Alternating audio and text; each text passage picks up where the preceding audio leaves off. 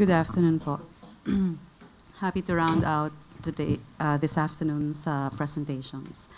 So our paper is entitled Starting Where the Children Are, a Process Evaluation of the MTB-MLE Implementation in the Philippines. Here's structure of the presentation. I will do a little background because I understand we're pressed for time. And then we also will look at the process evaluation and then findings and discussion. So the big picture, so how pupils learn languages and how policy makers formulate language policies complicate educational outcomes. And then how teachers, administrators, and parents with their own individual linguistic biases understand and support language policies further complicate educational outcomes, right? So first, what is MTB-MLE? So this is classroom instruction that begins in children's mother tongue and then gradually shifts toward national and/or international languages as children advance through primary education. But only after a solid literacy foundation is established in children's native language. This was from Jacob 2016. From the DepEd, MTB-MLE is defined as the effective use of more than 2 languages for literacy and instruction. So how is mother tongue defined? So I took from 1953, UNESCO's 1953 definition that the mother tongue is that language that a person has been exposed to from birth or within the critical period, what one knows best, what one uses often, and also is identified as a speaker of by the community. So why MTB-MLE, right? So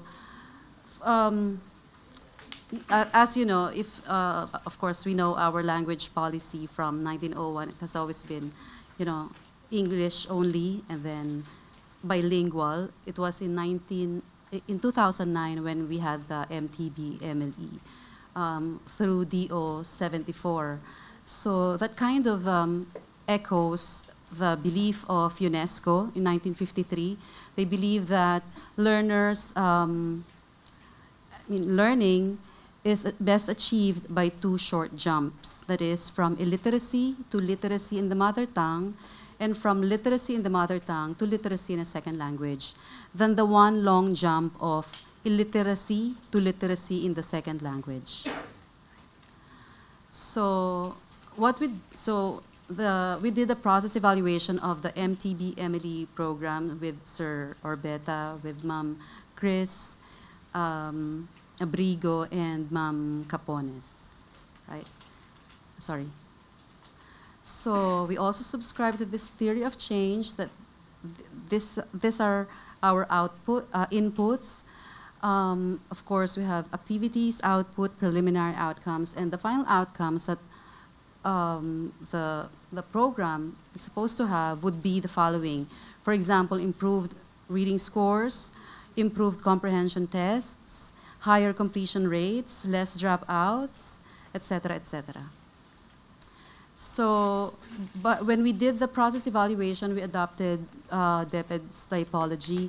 So we selected samples from public and private, small, medium, large schools, urban and rural, and we had additional classification of linguistically diverse contexts. We'll talk about this a little bit more in the following slides. So, okay, so this is like linguistic diversity. So we define this as, this refers to the number of languages present and the evenness of distribution of mother tongue speakers among languages in a given area. So we looked at the language diversity index, right? So the closer the index is to 1, the linguistically diverse or multilingual the community is, and the closer the index is to 0, the less linguistically diverse monolingual the community is. So we wanted to have a balance of linguistically diverse and less linguistically diverse communities, because we sort of thought that the diversity, the multilingual nature of communities will definitely impact the implementation of the MTB-MLE. So we selected provinces from each island cluster of Luzon, Visayas, and Mindanao by looking at their respective LDIs. So we took it from this thinking machines data science based on a language diversity index per province enumerated in the language landscape of the Philippines in 4 maps. So, ang ginawa po namin, we considered provinces with more than 0.5 as classified as linguistically diverse contexts, and less than that, LLDCs. So here's a visual illustration of the diversity, language diversity in the Philippines. So the more colorful it is, the more diverse, right? So here's our sampling strategy. So we selected from school size, there's one small in Luzon, Visayas, and Mindanao, one medium in those regions as well, and one large from, island clusters. And also for LLDCs, we had the same for a total of 18 schools. So of course, 18 schools out of over 51,000 is minuscule, but we managed to support it with a survey. Okay, so it's been repeated. So I don't know if this is okay to show, but here are our schools. So we had 4 instruments. We used structured FGD or KII questionnaires. So it's supposed to generate data on program theory and rationale, service delivery and utilization challenges, and information on organization. We also collected data on number of children in school, length of residence of parents, subjects taught, length of service of teachers and administrators, and highest educational attainment of teachers as well, and also length of service and highest educational attainment. I'm sorry for the error there. We also conducted a little bit of classroom observation, where we wanted to find out how many languages are being used inside the classrooms, pupils' extent of participation. We're basically listening in on the subjects, and we're listening to the students. And then we wanted to find out also whether or not textbooks are available or are being used, etc. Also, the online quick survey form. This generated data on number of schools implementing and not implementing the MTB-MLE, and we wanted to find out also the reasons for non-implementation. We wanted to find out also what languages are being used as MTs, mother tongues, and also activities being done in specific localities. Right? Sorry, so a little bit of descriptive statistics here. So there's a total of 270 participants, composed of 120 parents, 129 teachers, and 21 administrators all over the Philippines. Okay, so this particular table, you would find parents. So we selected the parents of K to 3 because the MTB-MLE only caters to kinder until grade 3. So here are a few numbers. Okay, we wanted also to break them down in terms of how many parents have 1 child, 2 children, etc. And then we also looked at the teachers' educational attainment. So as you would look at, you'd find in these numbers, they cluster. A lot of our respondents, participants, have master's degree. They compose 64.3% of the total population. So this is the online quick survey. We wanted to, because we understand that only 18 schools were limited by the budget, so we can only go to 18 schools spread over the Philippines. So Sir Orbeta thought it would be best to collect survey via online, and we kind of succeeded because we have we managed to get responses from 1,865 schools. That's, of course, really minuscule compared to over the total of 51,147. But you would find that there are certain regions that are very energetic in responding to our study. For example, in Region 2, yeah, and Region 4A. And there were also regions where there's zero participation. Okay, so the response rates, all right. Region 1 has the highest reporting rate of 59%, and Region 9 with ARM with 2.2%. Okay, so we found out the number of schools implementing the MTB-MLE. So for example, so we asked them, are you implementing the MTB-MLE? So as you can see, the yes, we had over 15,000, but there were also few that said they're not implementing it, and that's for both public, private schools. Right. So what were the reasons why schools were not implementing the MTB-MLE? So teachers lack relevant teaching materials. That's 18%, the bulk of the responses. Of course, you also have school does not have the dictionary of the language, so they had problems with the mother tongues because they don't have the dictionary, they don't have the grammar book, etc. And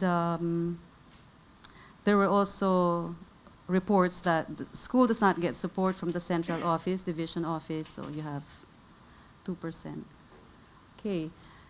The MOI, what is the MOI? This is the medium of instruction being used. So we found out that Tagalog has 32%, so that's the MOI being used inside school, and is also the mother tongue of the students, followed by Cebuano.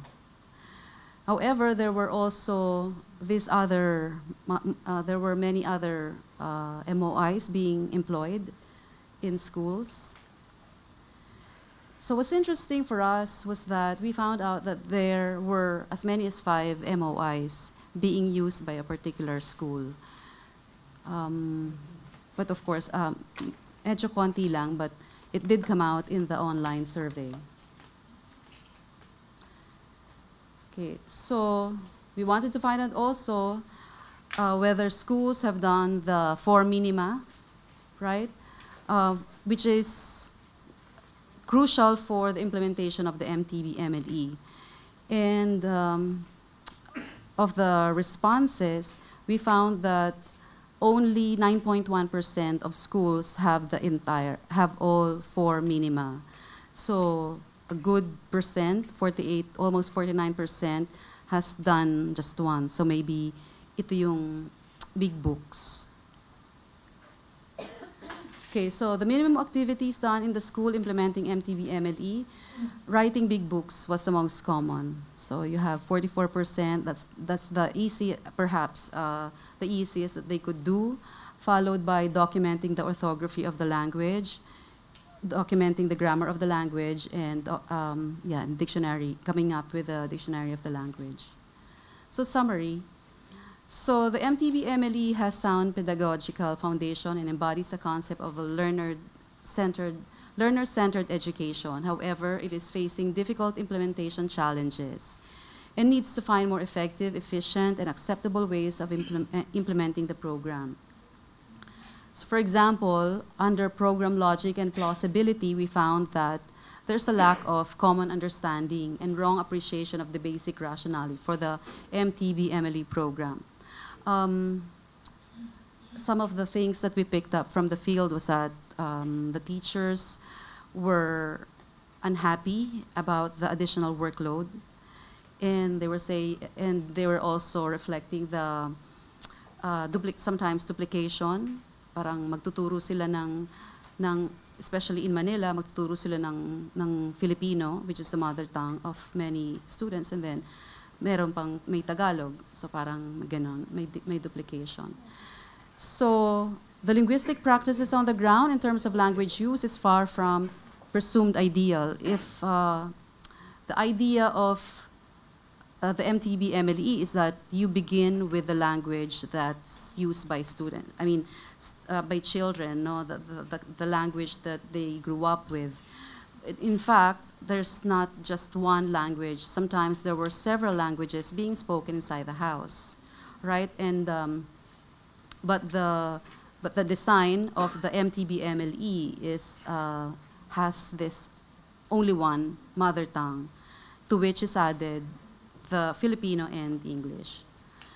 So yeah, that's it. The belief that there is only one MT per locality, right? So even when regions are deemed monolingual, like for example in NCR, there were several schools where inside there are many languages because students come from all over the Philippines and of course they bring their languages with them. We also found out that outcomes of war brought displacement, language dispersion. So under program logic and plausibility, we recommended to clarify and disseminate the MTB MLE program theory to all stakeholders. So this is really very important for the teachers, right? For them to understand why the shift to the mother tongue-based multilingual education. Also, to reassess the 1MT per locality implementation policy. I think a few years, last year, DepEd is trying to address this already with the language mapping, right? They wanted to assess how many languages are being spoken so that they can address that need. The theory needs to recognize that should be dialectal differences and provide clear guidance on implementing MTB MLE under these conditions. For example, we experienced in Samar, like textbooks in Waray, some people would say, this is not our variety of Waray. This is different from what is being spoken here. So, but the students are all tested on that one variety. Yeah, so that of course is bringing about a lot of dissatisfaction and unhappiness. Also step up information dissemination of empirical research highlighting the efficacy of learning in the MT. A cursory look at ResearchGate or academia, I have been seeing that many teachers are already working on this, right? So it's only a matter of collecting all of them and then disseminating it to teachers just to beef up the literature, the gains that can be made with using MTB MLE as foundation for learning languages, for comprehension, and the like. Also encourage knowledge generation of how children learn many languages at once. For example, simultaneous bilingualism, which should inform, refine program theory and delivery of service. So the learning of, children's learning of many languages, especially in the Philippines, is really, it's highly contentious, right? And as teachers, we should probably focus our attention on what exactly happens when children learn languages. Not just one language, but the language of the community as well. And then study the impact of social media on language acquisition and learning and see how best to harness these technological affordances. Under service delivery and utilization, these are our findings. All elements of the program, sadly, had not been in place before the rollout of the program.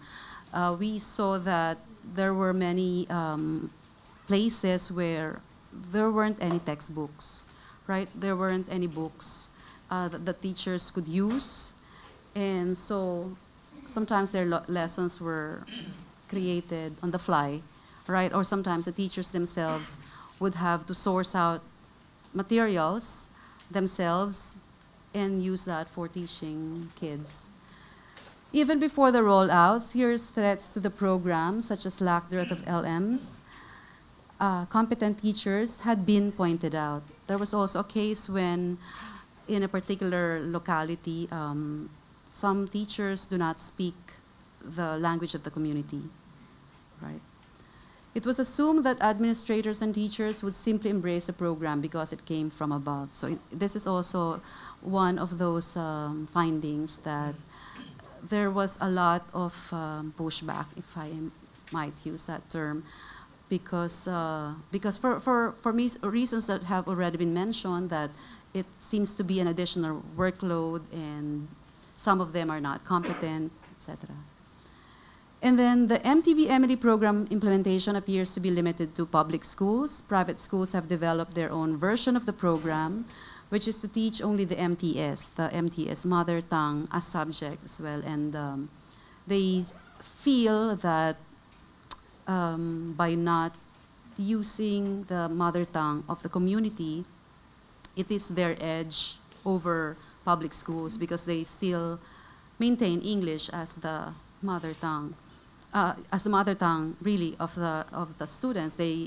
When we ask them what is their mother tongue, they would say English because that's being spoken inside the house. And so they like the fact that private schools are not conforming to the MTB-MLE. So what they do is they teach the mother tongue as a subject. So it's an additional subject to what they have. So our recommendations: step up the creation of localized, indigenized learning materials that are quality prepared, reviewed, and constantly updated. Also, to continuously train teachers, whether new hires or veterans, in meaningful seminars. Regularly monitor and evaluate principals and teachers in implementing the MTB-MLE program. Implement continuous advocacy work by regional MTB-MLE focal persons. We found out that there ought to be MTB-MLE focal persons, but it's not applicable to all schools. Some schools don't have focal persons. Instill pride and value of languages by making them visible in the landscape of the school. Use mother tongue as a language of assessment in all content areas in K-3. So this idea of instilling pride, we've seen a lot of these schools na yung kanilang mga posters, it's in the mother tongue, and that's good. However, we have actually encountered one regional office na may malaking sign, English only. So we still have that, throwback from the last century. Sorry. Yes, and program organization. Findings: there are issues of procurement and the apparent lack of specific funding support for the MTB-MLE related operational activities. So sometimes these activities had to compete for funding from the general MOOE of the schools. Also, procurement issues have hampered the delivery of learning materials. This is one of the more serious problems. Early last year, there were still schools who were complaining that they don't have textbooks, although the program has presumably been running since 2009, at least the DO, and in 2012. So 2018 na, wala pa daw silang textbooks. Teachers, for the most part, are adequate in number, but some lack the necessary competence. The schools solved this by encouraging these teachers to go back to their own region where they'd be useful, I suppose. And for some, especially in one region in Surigao,